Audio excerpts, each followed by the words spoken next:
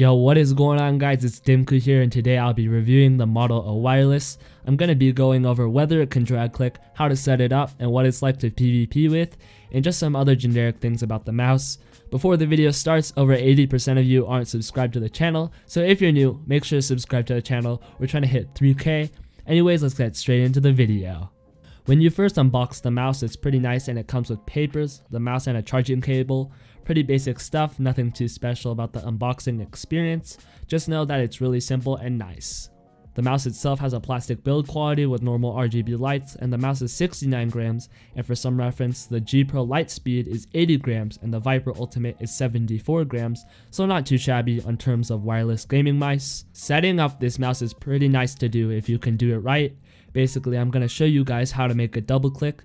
So the first thing to do is go to the Glorious Core website and download the software. Once you download the software, you basically need to make an update because the earlier software is glitched and doesn't change the debounce time.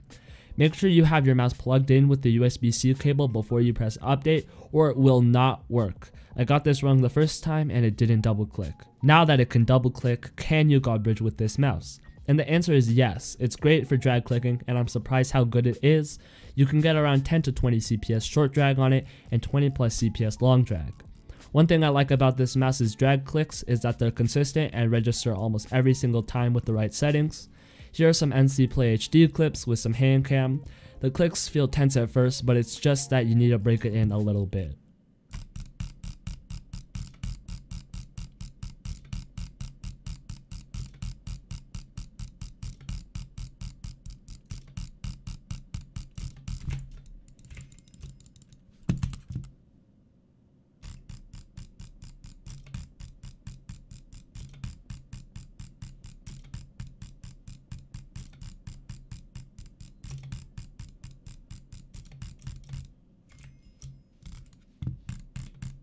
For PvP, this mouse does really well with any clicking method, but it's super nice with butterfly.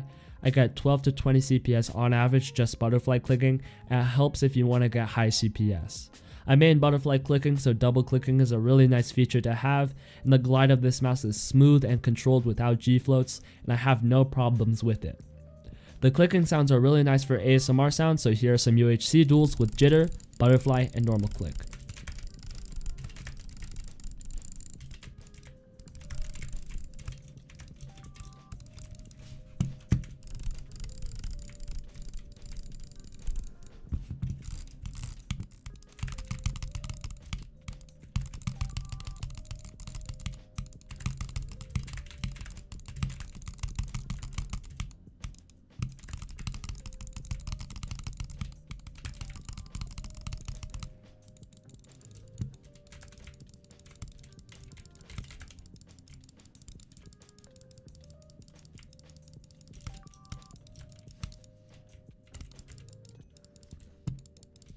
The pros of this mouse is that it can drag click, there's a lot of customization in software, good glide, solid clicks, and it's super light.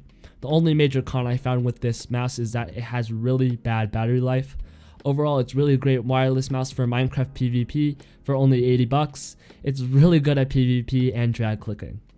Overall, I really like this mouse, and it's one of the cheapest wireless gaming mice on the market. I think it's definitely worth $80 if you need a wireless gaming mouse, but the regular Model O might be a better option to save some more money.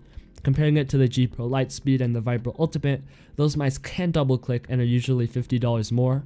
Anyways, those are my thoughts on the Model O Wireless. If you enjoyed this video, make sure to subscribe and leave a like. If you guys need a Hypixel Bed Wars guild, I'll leave a link to my guild Discord in the description. I'll see you guys in the next one. Peace.